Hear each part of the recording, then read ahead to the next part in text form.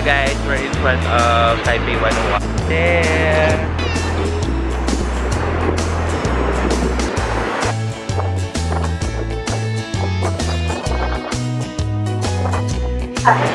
Finally guys, narating na namin yung Jiufen. I don't know guys if this is already the SHILIN market.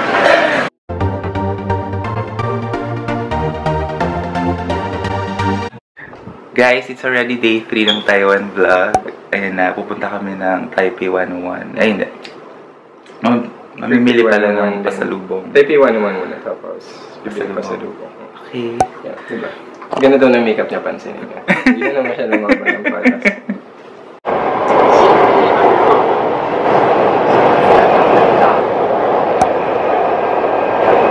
Ayan na guys, we're in front of Taipei 101.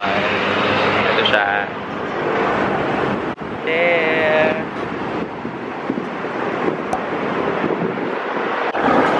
So we're gonna enter yung Taipei 101. Okay guys, titingin-tingin lang kami kung merong mga pasalubong, pero for sure mahal dito. Maybe. So, ang gagawin mo lang talaga dito sa Taipei 101, dito sa mall part nila, is mag-window shopping kasi puro pang sosyalin, yung mga wala rin H&M. pang malakasan to, hindi ko pwede sa mga backpacker. Saka walang boom equipment, RRJ. Boom or BAM? Hindi ko alam. BUM? BAM? BUM. Oo, malay ko, di ako gumagamit. BAM equipment. Si baby. Boom talaga. Boom. So, ito yung food na itatry namin. Inano lang namin sa by numbering. I ordered number 5, si Pao number 2. I think that's 260.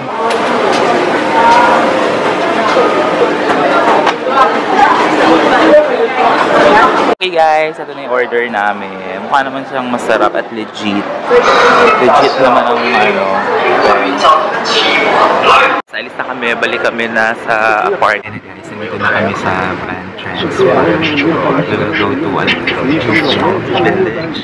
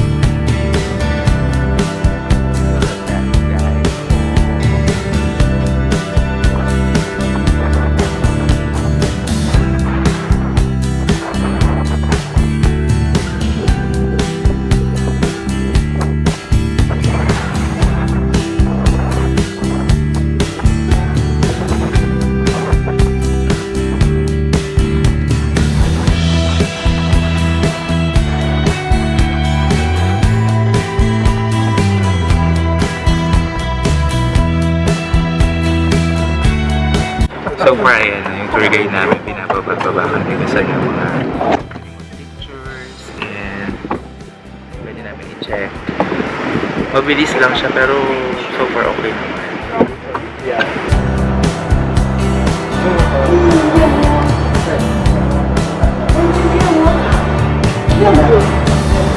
How cute!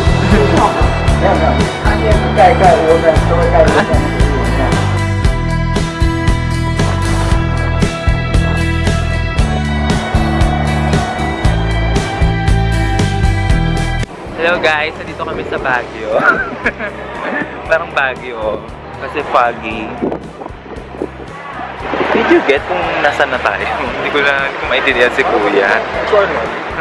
I don't know kung nasan kami guys.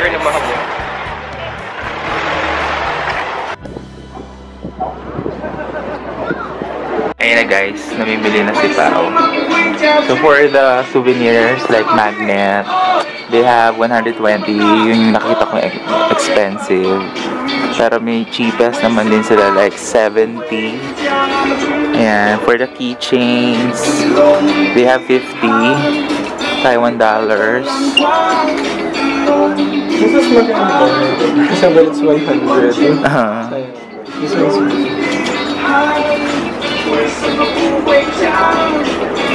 So ayan yung mga binili pa.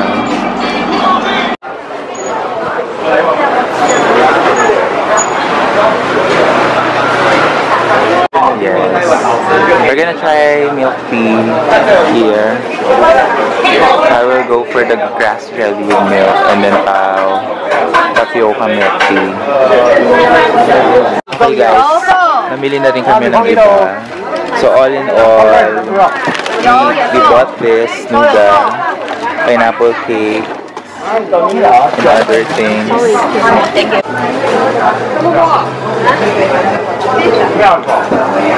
I love it. Hindi siya matamis. Tapos sasanti talaga. Wow. Finally guys, narating na namin yung Jiufen. We will take selfies here. Wow, this is nice. It's like Baguio. Oh, look guys. Ayan na guys. Yung picturesque part nung Jiufen. Nakapag-picture na kami iba. Wala tayong selfie. Wala tayong dalawa. Picture. Gusto ko binasa maraming namimili. Sige. Dito na kami sa Jiufen post office. Kasi dito yung meeting place ng tour namin. Ayan, siya yung tour guide. Ayan. 教你就不用找你的视频。他那部电影叫啥呀？叫《悲情城市》。悲情城市，都有说悲情城市。这会儿应该怎么Ilang years na daw to? 84-year-old? Okay. 1934.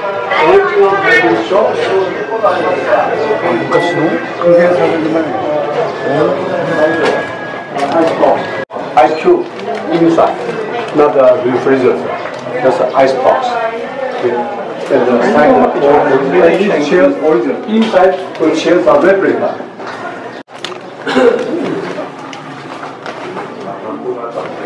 In the back, and then propaganda on street by street. But on steps, the car, people cannot go. The kids very poster walking downstairs. Because cheaper by kids. Now it's illegal to hire child labor. Cheaper by kids. Yung kapag may binibilan ka na palagi. Ano? Kung may binibilan ka na palagi, ano ka na? Shuki. Oh, you grandma! Inside cleaner. So ayan na guys, kung kami sumakay, yun yung tour namin. Nakuha namin yun sa Klook. Nagbayad kami ng 2,100 each. Di ba? Ayan. Uwi na muna kami sa apartment, pahinga. Hello guys, it's already past 10 PM and I am alone. Masakit kasi yung ulo ni Pao. Ito, mag-isa lang ako. Grabe, this is my first day. Sa Pilipinas kasi mapag-isa naman din ako. Pero this time, nasa ibang bansa ako. So, let's try this challenge. Okay lang naman kipaw na umalis ako. Sabi niya, hindi niya daw talaga kaya. Masakit daw talaga yung ulo niya. So, I'm planning to go to SHILIN Market. Malayo siya. Try natin. Need to catch that train. Oh my God. Grabe guys, this is exciting. Although mabilis ako maglakad. Kasi nga, kailangan ko habulin tong MRT because it closes on mga 12 midnight yata. Kaya I need to hurry up.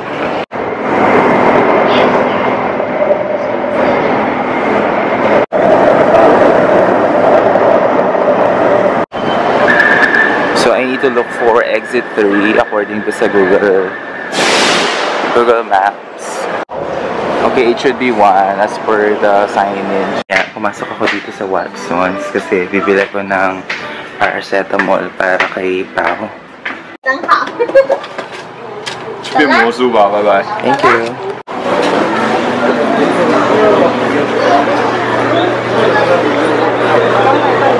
I don't know guys if this is already the SHILIN Market.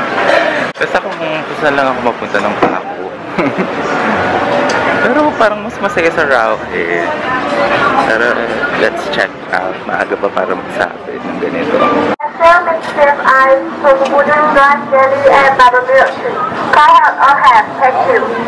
Thank you. So ayun na guys. I went here for the milk tea. Grabe. Siguro kaya hindi walang masyadong magtitinda sa labas because it's raining. Pero ibang-iba talaga siya compared sa RAOHE. Yung second day namin. If you haven't watched that, please watch it.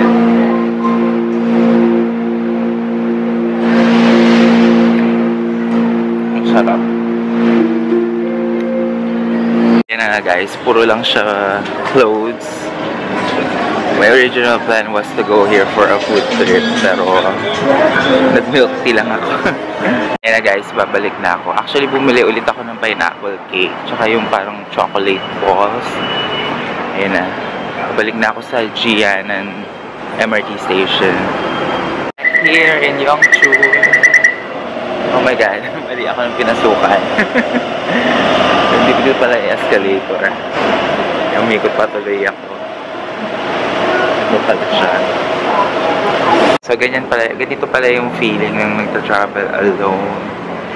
Well, I don't know kung kaya ko yun moving forward or sa next trip.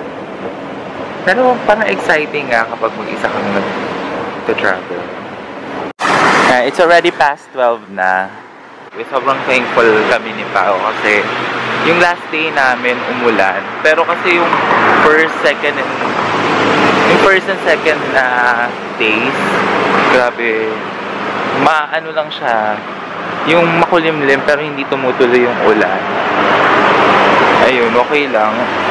Pinagbigyan talaga kami sa Taiwan, pero kasi talaga nung umpisa pa lang, yung papunta pa lang kami dito sa Taiwan, sobrang worried kami kasi baka ma-cancel yung flight namin, ganun-ganun. Pero thank God, okay naman. Sabi, they're looking at me kasi nag-vlog ako.